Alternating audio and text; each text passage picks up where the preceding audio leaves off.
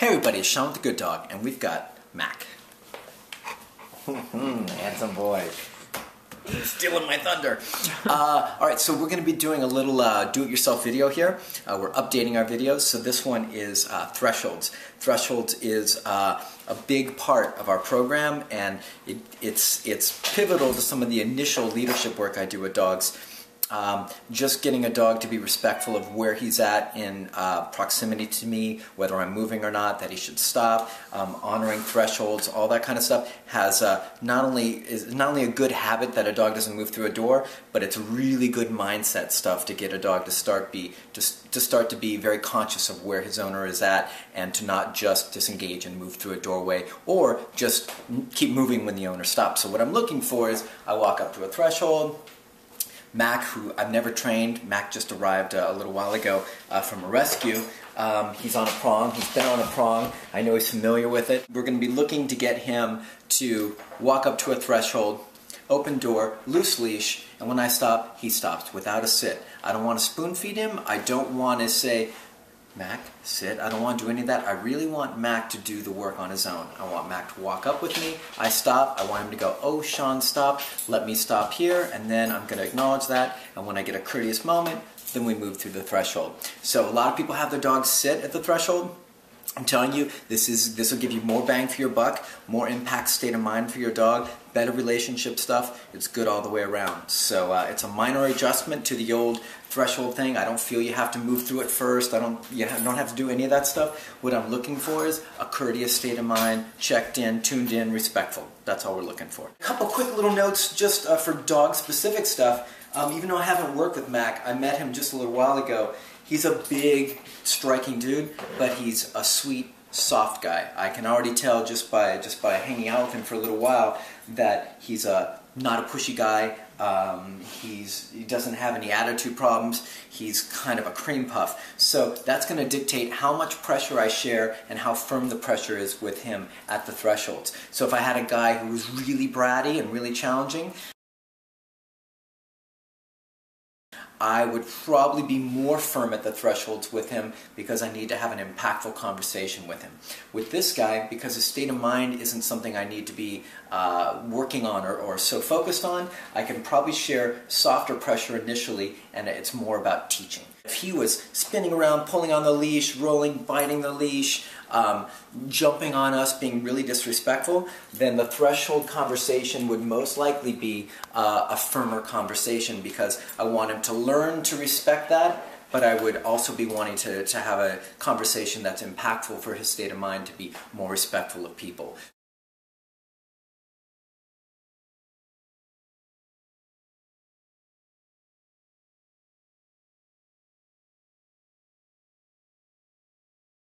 It's not a one-size-fits-all. Even though all the behaviors that I train, they're all the same behaviors, but how I share them with each individual dog is very specifically tailored to that dog. So softer guys get pressure delivered in a softer way. It's more about teaching.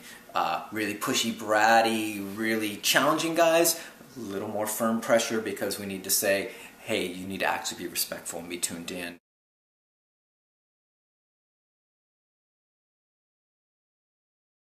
That's a really important thing for you guys to be checking out with the dog that you have specifically. So I'm going to walk up. If you guys have watched my videos, you know typically what I'll do is I want the leash short, but not tight, so I don't want it like this. I don't want it like this. I'm just going to fold this in half, right?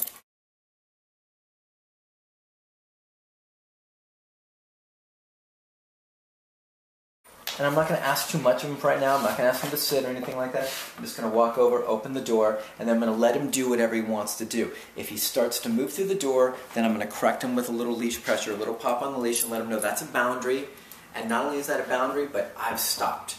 So you need to stop because I've stopped, but I'm stopping because there's a boundary there. So I'm teaching him a couple different things here. You ready, bud? Let's go.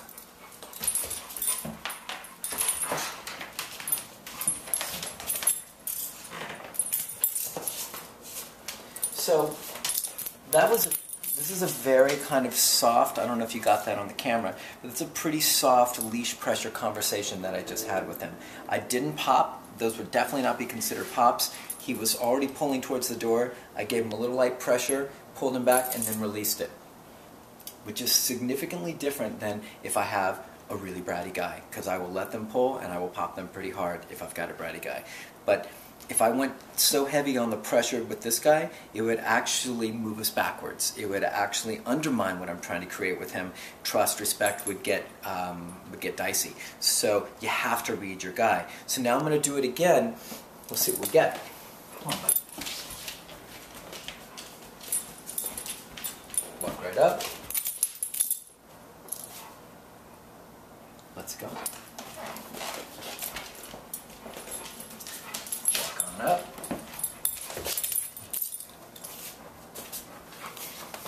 Now, hopefully all you guys can see the demeanor from this guy, right? And why I'm treating him the way I am treating him, why I'm sharing, he's sliding everywhere, why I'm sharing the leash pressure and this conversation the way I am, because there's absolute softness coming from all of his beingness. So that's why I'm approaching this fairly softly. As I move through it, if he doesn't start to get it on his own, then the leash pressure will increase and we'll make sure we get a nice thing. Let's go.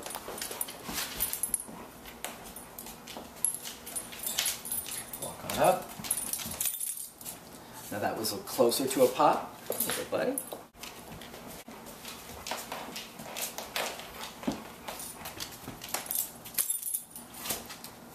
So that time, somebody was walking by, excuse me, somebody was walking by and he got tuned out. He wasn't even aware of me or the threshold.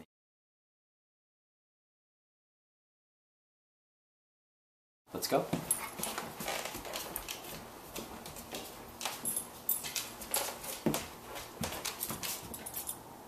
Nice. He's a little more ahead of me than I want, so I'm going to ask a little bit more of him. Let's go.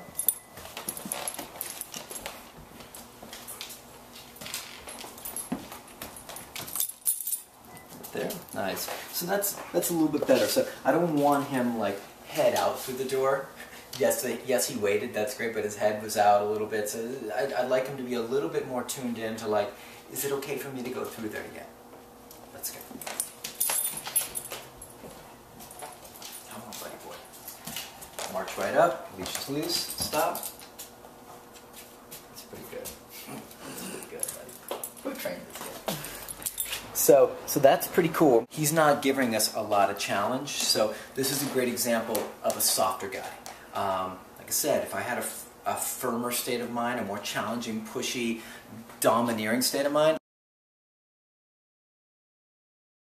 I'd be pretty firm with this leash. Because if you're too soft, it's going to be counterproductive. He's not going to take you serious, he's not going to respect you, and you'll actually allow him to stay in this unhealthy, uncomfortable state of mind. So you want to use your conversation to help create more of what you want. In this case, we've already got a good state of mind, so I don't need to do a lot of work on convincing him. All I'm trying to do is teach him, because he doesn't want to break the rules. He just doesn't know what the rules are.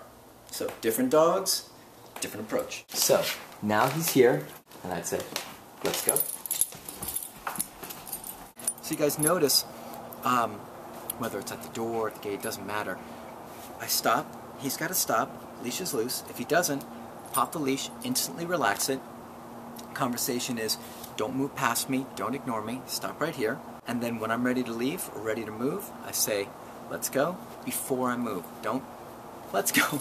A lot of clients, a lot of dog owners start moving and then give the command, and that's confusing for the dog. So when you give the command sets the dog up. We're going to be moving, we're going to be doing this thing. So give the command, and then in the next second, you move. So it's, let's go. So his mind has time to process it before you guys actually start moving. Sometimes this one can be a more challenging one because it's actually the gateway to like outside. There's more distractions. So not a lot of pushiness, but still went past where I want him to go. I really want him right here. Let's go.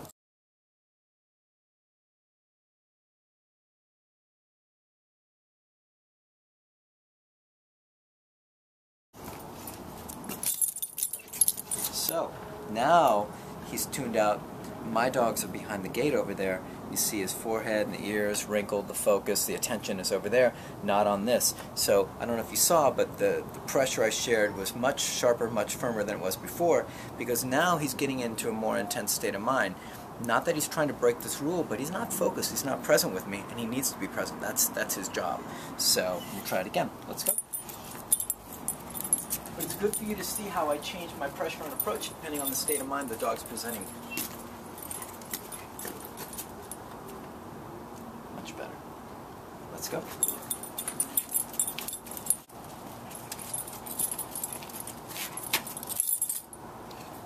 There you go. So all I'm looking for is give me a courteous moment here. I stop, you should stop with me. So I'm teaching thresholds, but I'm teaching a lot more. I'm teaching really to be aware of where your handler's at, where your owner's at, not to put tension on the leash, not to pull, not to be tuned out, not to be disrespectful. We're teaching a lot of stuff through this simple little thing here.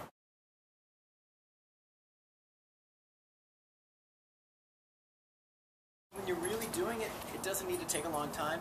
It should just be a moment. You're not looking for any kind of like long drawn out process. Just walk right up. Let's go.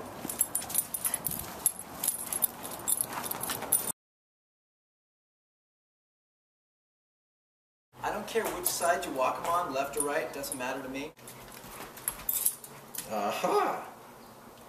Very nice. So no pressure on the leash, didn't change anything. Let's go. Good boy. Remember, this is a dog who's never done this exercise before. Brand new stuff. Let's see what he remembers. Pretty good. Pretty good memory. Good, good. Let's go. Let's go.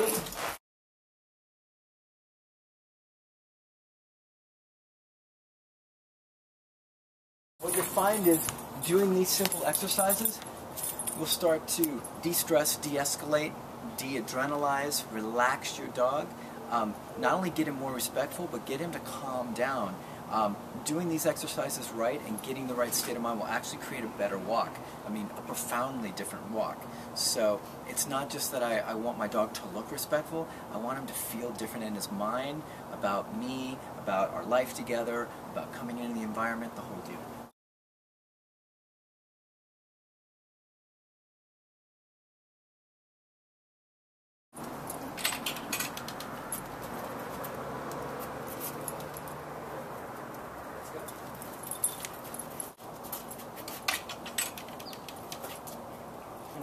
Let's go.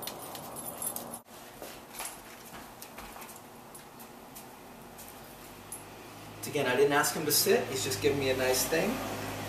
But you can see the value in this, in that, hey, my human stopped. Oh, I better stop too. Rather than what you typically see is, my human's here and I'm out here pulling and disregarding and disrespecting, and which is really an indicator of where your relationship's at, which is an indicator of where everything else is at with your dog's behavior. Let's go.